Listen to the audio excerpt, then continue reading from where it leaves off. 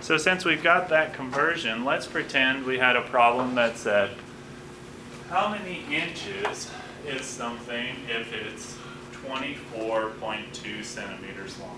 Okay, so let's do that problem. Okay, so it's in the problem, it gives us the length in centimeters as, what did I say, 24.2? 24.2 centimeters. Hopefully that's what I said. Okay, 24.2 centimeters. And recall, when we have something like this, we can make it a fraction, right? Canceling out the undesired unit, giving us the desired unit. Is everybody clear on doing that, right?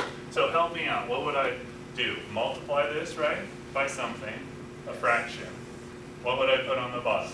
Centimeters. Okay, units of centimeters, but 2.54, right?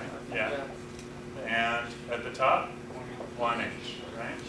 That'll cancel out my centimeters, giving me inches. Is everybody clear on that? Okay. So let's just do that together. So 24.2 divided by 2.54.